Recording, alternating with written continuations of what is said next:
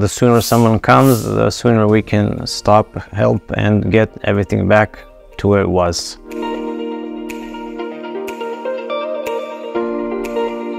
Around 71% of people have periodontal problems. So this is one of the most common diseases in the mouth. And they come for periodontal cleaning. That means scaling and root planing, just trying to stop the progression of the disease.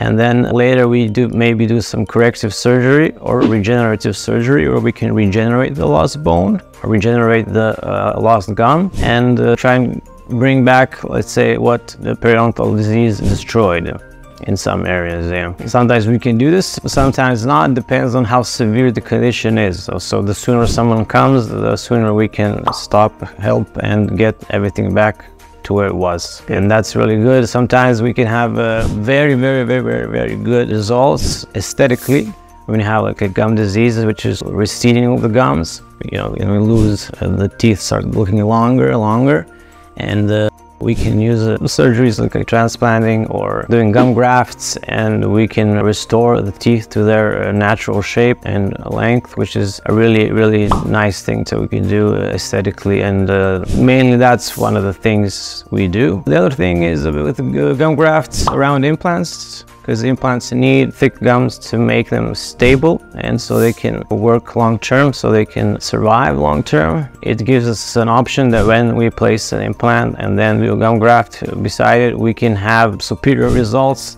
that in 10-15 years we'll be sure the implant will still be there. That's like one of the great things about doing this, Get a great smile with DentaVacation. Visit a hand-picked dental clinic today.